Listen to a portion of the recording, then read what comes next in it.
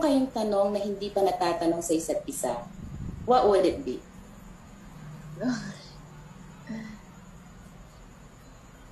Usually kasi pag may tanong ako, tinatanong ko Natanong ako agad. rin eh. Straightforward kasi kami. Ano ba? Wala.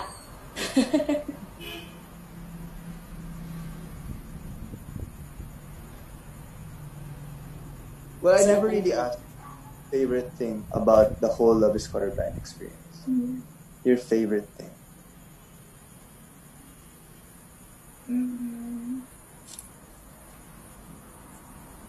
Pagkompleto yung cast.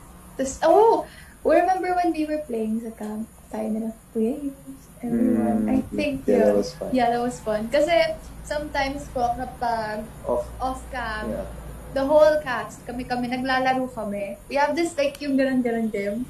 We played that and I feel like that was really fun. Because it was raining and we couldn't shoot that time. So, while waiting for the rain to stop, ayun, naglaro na lang kami. And walang signal kasi we couldn't use our phone. So, it was nice lang to see everyone just talking to one another and just having fun. Yeah. How about you? I feel like that's my question too, because I haven't really asked you. My favorite thing?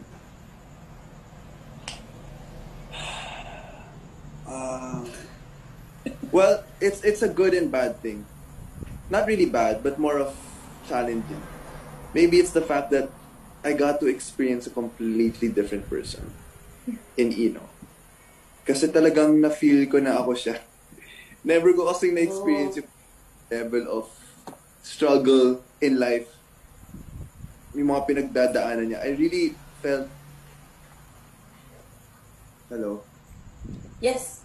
Charge your phone. I really felt that I was going through what he was going through.